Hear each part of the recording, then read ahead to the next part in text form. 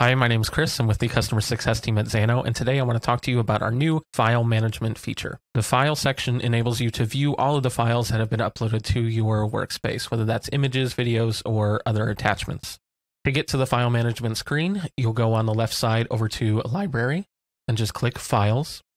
And you'll see you're presented with a very simple interface here. Right now, we don't have any files in our database, so let's go ahead and upload a file just so you can see how that works.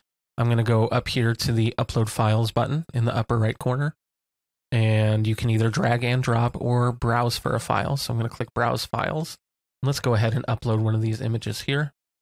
So I'll click Open, and you can see just like that, we have our file name, MIME type, our file size, and the date that it was created. You can click and preview the files that have been uploaded as well. So we have the option to download the file straight from here, or you can copy the URL and use that as needed. I'm going to click this X here to close out of that file preview. Now let's say we want to delete a file from our workspace. All we have to do is check the box right next to the file name and click the delete button. You can see we get a little pop-up here that says, "Are you sure you want to delete one file?" Remember that deleting a file from this screen is absolutely permanent. There is no way to go back once you do. So make sure to be careful when utilizing this feature. I'm going to click OK here. And now our file is gone, just like that.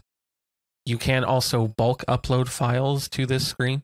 So let me show you how that works. I'm going to click Upload Files again, Browse Files, and all I have to do is just select multiple files at once and click Open.